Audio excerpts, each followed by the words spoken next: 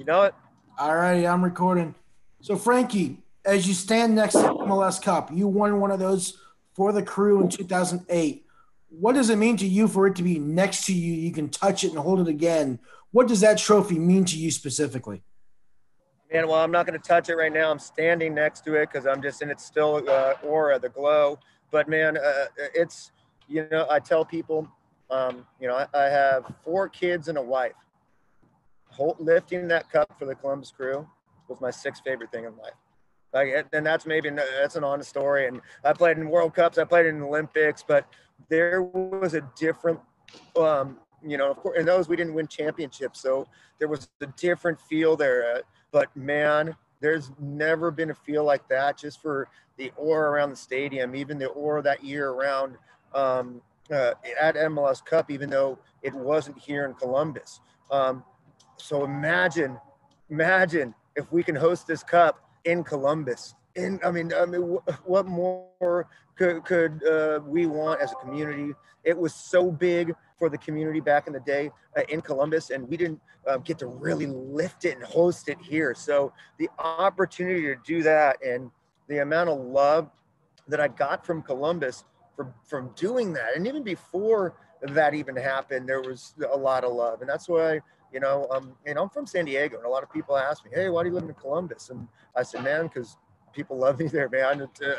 I feel like Norm from Cheers every time I go. Hey, what's up, Frankie? Yeah. I can go anywhere, and so who wouldn't love that? And the people are cool. The fans gave me so much love over those 9 years that I was there.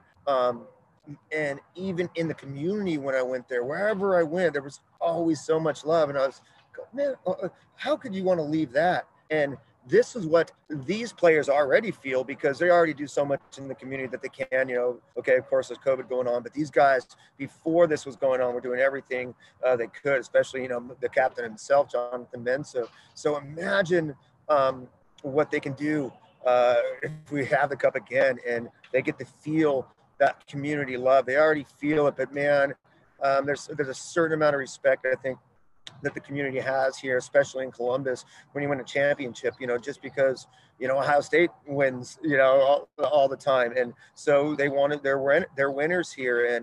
And to be able to win another championship, even though one is, a feat in itself, to be able to win two in a community. And now they start recognizing, whoa, dang, dude, you start earning more and more respect, and not like soccer hasn't had respect because we've been here now 25 years, and we've been in this community for 25 years, and thanks, to actually the community themselves and Save the Crew movement, and Dr. Pete Edwards, a local guy, and obviously the Haslams, that are Ohio. So we've been blessed to have everything happen that's happened, and I'm hoping for those guys and those players that they get blessed with this and know the feeling, because there's literally no other feeling. Like I said before, I had my four kids and my wife, and those are my top five. Number six is this one, and the 7 through 15 have to be debated, but this is definitely the sixth, and for me. So I would love for these guys to feel how I felt and feel that energy again, because I kind of say it over and over again. I've done a couple of interviews, but it's actually coming from the heart. Players, ex-players, live vicariously through, after they're done, either through a nation that they like, a player that they like, or a club that they like. So I'm living vicariously right now through the crew, in any moment I get, and to see them get to this moment, and to have my kids be able to witness this moment. They're all old enough now to they be able to at least see it on TV, whether they're home or whatever. That there's generations now. But two of my generation saw me win the '08 Cup. Now I'm going to have four that could have possibly see another cup here in Columbus raised. So there's generations now that are here in Columbus that this is impacting. So it's pretty cool to see that, and I want nothing more you know, and there's a lot of pressure, believe me, that I'm proud, you know, when you hear about this, I hope they don't watch it, because it's, you know, there's pressure, man. There really is, but it's a beautiful pressure, and the pressure is all worth it if you can win one of these things. And um, gosh, I would hope just for my kids just to witness something like that, and for Columbus as a community to witness that, especially, you know, having saved their own team and saved, which is, you know, I'm sure going to be a 30 for 30 story one day, about this, because that was a historic moment, and the community saved the team, and then two beautiful owners came together, and helped save it, and here we are today hosting, um, potentially another cup.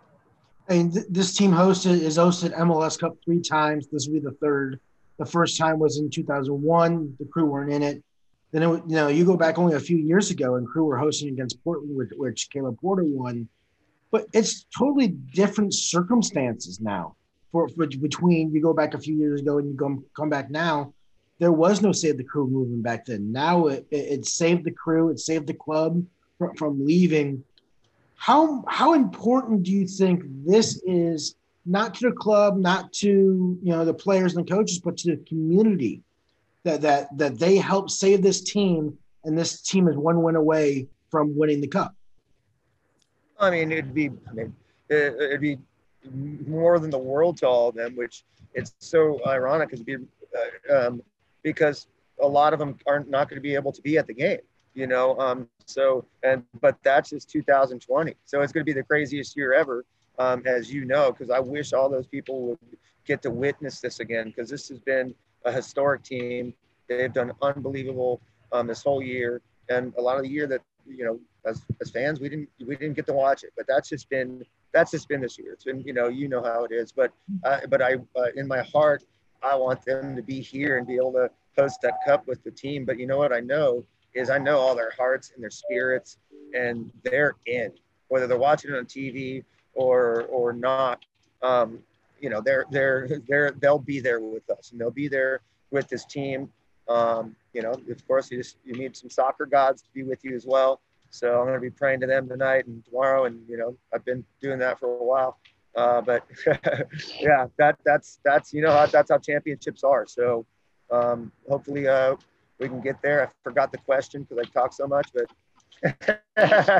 you answered. It was about the community and the Save the Crew, and what it would mean for them to win the cup. You answered it beautifully, as always. When it comes to this game, if you had to break down one specific area where this game could be won or lost for Columbus, where would it be? Well, defensively, I mean, I think that's, and that's in any final. I don't mean that just with our team. That's what it is. And I guess my second answer would be set pieces, because those are, Seattle's very dangerous on those, and those are always dangerous at any given moment in any game. Especially corners, but defense wins championships. And that's what they say, and that means not just the back four. That means the whole team being organized defensively, knowing what they're doing, because both teams are going to have the chances. They're both offensively unbelievable. So, but everyone has to be on the same page defensively for those 90 minutes or whatever it is, or in 20 minutes or whatever it is. But so I always, I'm a defender, so I'm always going to say defense first. And I mean that starting from the forwards. So. And both teams, because I feel, we're just as, if not more potent than them, up top. I mean, both teams are have an unbelievable offense. Both teams have solid center backs, great right backs. I mean, there's a matchup that's very even around the whole field. So that's why I say the home field actually, even though it hasn't been a huge advantage, I guess, because there's been enough fans, it's been an advantage to this team in Columbus. They've lost one game here all year, so they feel comfortable here, and I know they feel comfortable with the fans here as well. If there was ever a time where they can all be here again, so but they feel comfortable on this field. It's one of the best fields on the league. The grounds crew does an unbelievable job here with the Crew. Like literally, I mean, you ask any player in the league, they're saying that's one of the best fields in the league every year, year in and year out. So what a field to have a final on, a perfect field, no excuses, no mistakes. Let's go play the game and let's get ready to battle. You mentioned it just now about home field and how there's no fan, or there's going to be 1,500 fans at Mafre Stadium on Saturday.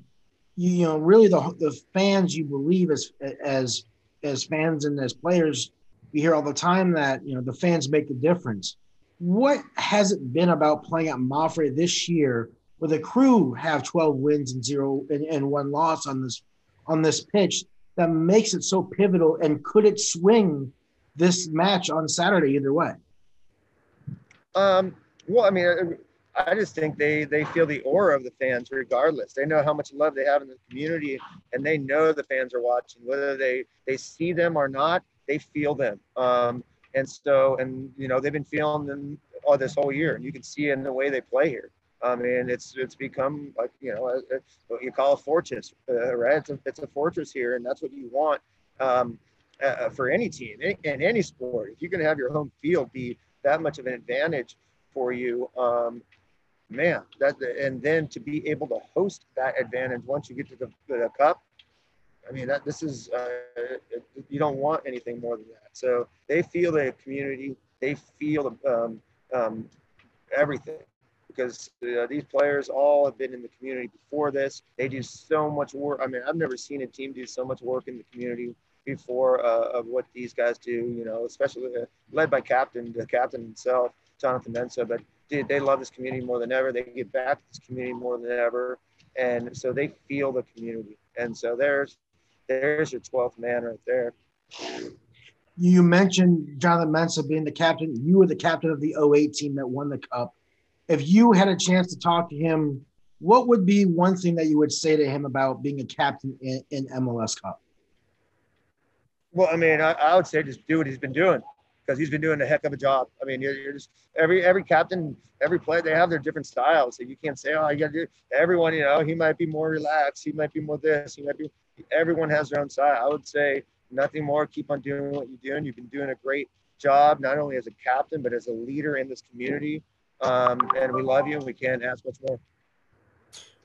For this to be the last full season in Mafre Stadium, Charter Club #1 for MLS in MLS Cup for the 25th year of Major League Soccer, for Crew to win this game, they have to do what?